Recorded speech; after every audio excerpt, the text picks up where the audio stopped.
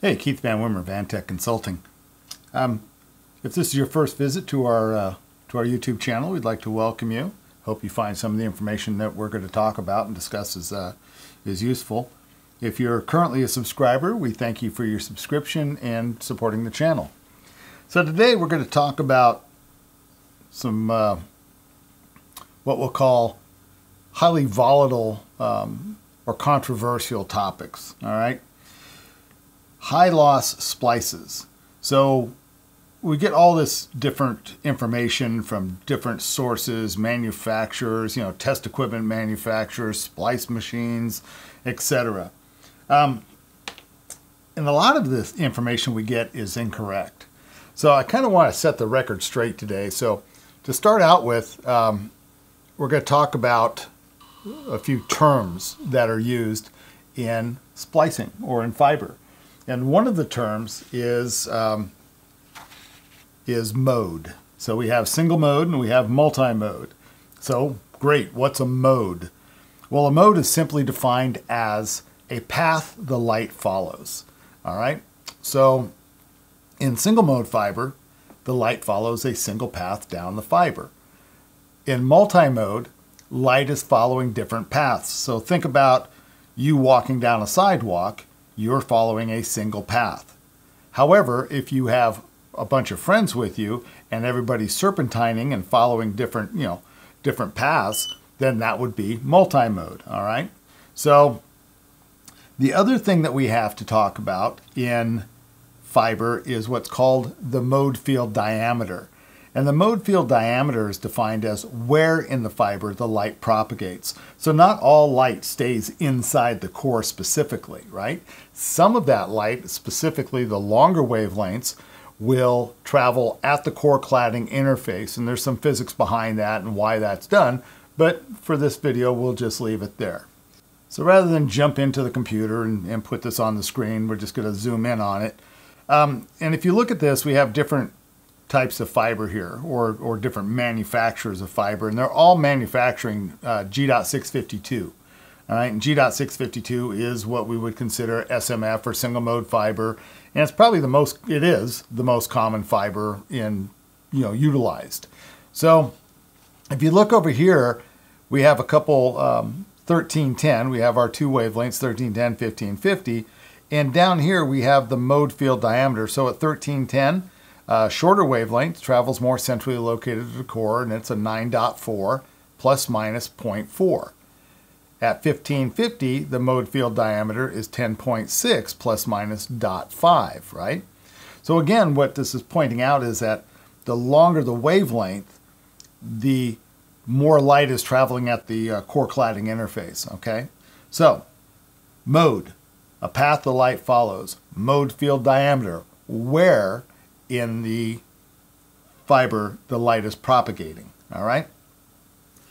So one of the things that we want to talk about when we discuss high loss splices is core diameter mismatch. So I hear this a lot from production splicers that, the reason that we're getting high loss splices, is because the core diameter mismatch. The cores are different sizes. And that's not true. In single mode fiber, there's no such thing as a core diameter mismatch. All right, it's a 9 micron core plus minus. I think it's a couple tenths of a micron. So again, it's not enough to create a high loss splice. Most of the loss comes from when you have a mode field diameter change, right? If you go from just making numbers up here, when you go from a 9.4 to a 9.8, we're going to get loss going from 9.8 to the 9.4. All right. The only place that we get a core diameter mismatch is when we're splicing multimode fiber. So multimode fiber has three different core diameters. The most common is a 62.5 and 50 micron core, and then the military uses 100 microns. So again, if you spliced a 100 micron core to a 50 micron core, you get the picture. That's a pretty large mismatch of core diameter. All right. So when we talk about mode field diameter, again, You know, that's one of the largest contributors to splice loss. So exactly how much does that affect our splice? Well, this is an excerpt, a page from Corning, right? And it's an application note 103. I'll put a link down in the video description, and you guys can folks can download this if you want. And it talks about splicing best practices and, you know, a lot of mumbo jumbo and math and all kinds of cool stuff. But figure 2, right below figure 2, it states that, and I quote, "The intrinsic loss is relatively low for MFD mismatches," so mode field diameter mismatches, "expected within typical manufacturer tolerances." So again, for fiber to be classified as G.652, it has to be within tolerances of the ITU G.652 standard. Quote, "For example, the worst case fiber-related bidirectional loss for fiber having a 9.2 plus minus 0.4 micron MFD specification would be approximately 0.03 dB. So again, if you had a mismatch in mode field diameters, it would be about a 0.03 or 300ths of a dB. Again, if I've got a splicer out there splicing 0.03s, I'm going to be pretty happy with that, okay? And again, there's nothing you can do about this. I want to take this to the next step and just give you folks an idea of exactly what has to transpire in order to get a high loss splice, all right? So if we look at this, and again, I'm going to be using my InnoView1 Fusion Splicer, Arc Fusion Splicer. This is a clad alignment.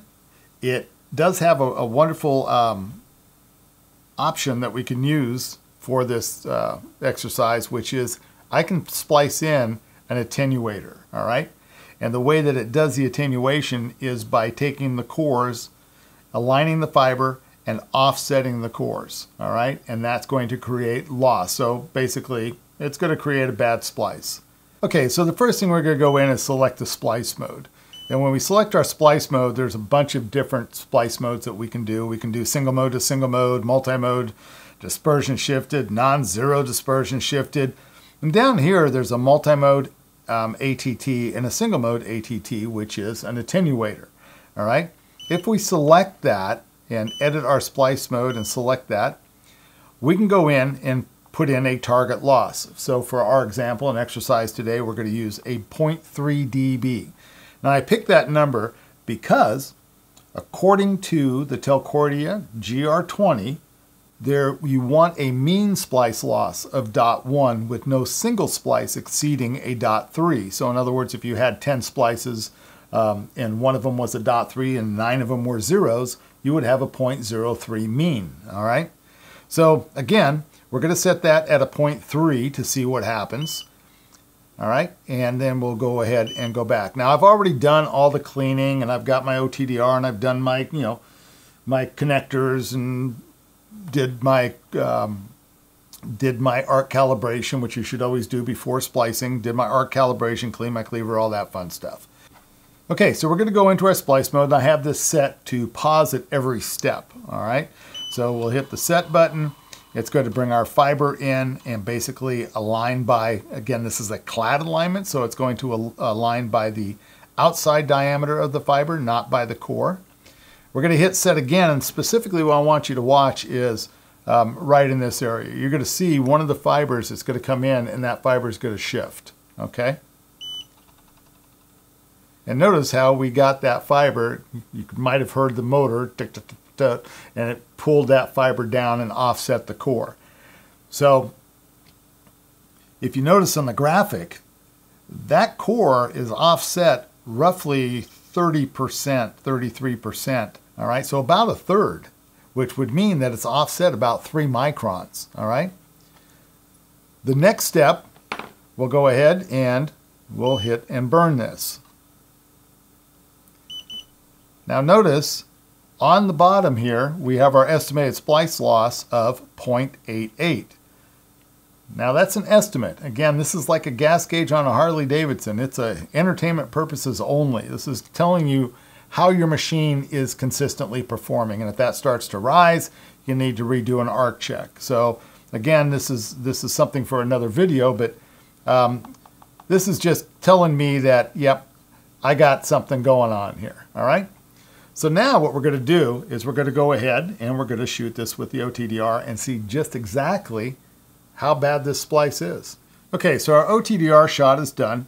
We're using APC connectors here, which are giving us 0 reflectance or below 99, negative 99. So it's showing my first connector over here as a fusion splice, right? So it's giving me a 0.144 of loss there.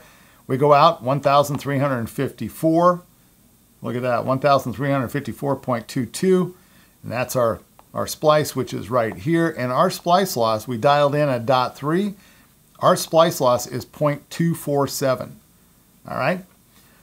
So again, the machine said that we were going to have a 0.88. All right, almost a full dB of loss. We only got a 0.247. The point I'm making is that in order to get high loss splices, the .35s, the .4s, things like this, or what people believe to be high splice loss, it's not going to be a core offset or things like this. Most of the time, high splice loss can be attributed to improper stripping procedures. You're chattering the fiber and it's causing micro bends, not macro, but micro bends in the fiber, all right? Giving us some loss there. Your machine's not tuned up. Your arcs aren't good. You didn't do the arc calibration, so it's not burning at the correct temperature. You know, there's a lot of other things in the process that contribute versus what's intrinsic in the fiber. And what I'd like to say is make sure that, you know, when you're doing your splicing, is that you are doing all the proper steps. You're cleaning your cleaver, you're cleaning your splice machine, you're doing your arc calibration. I mean, it sounds like a lot of stuff, you know, going on, but really it only takes you a couple minutes to get quality burns. Just remember, speed does not equal quality, all right? I hope you found this useful. I hope you found it informative. You know, not all machines will have this attenuation setting that you can play with. You know, some of them do. And if they do, and you got some time, do this. Set it up in a lab, you know, in an environment where you can manipulate and put in a half a dB or 5 dB of loss and just see exactly how that affects the, you know, the machine and how it works, okay? So anyway, I hope you found this video enlightening and gained some information out of this and at least found it interesting. If you're currently subscribed, we'd like to again thank you for your subscription and supporting the channel. If you're not currently subscribed, we ask that you consider clicking that subscribe button and hitting that bell so you get your notifications on the on new videos as they come out. If there's any topics that you'd like us to cover or you have any questions, feel free to put them down in the comments. Always glad to interact with the viewers and answer the questions that we can. If we don't know the answer, we'll go find it for you, okay? Until next time, be safe and thanks for watching.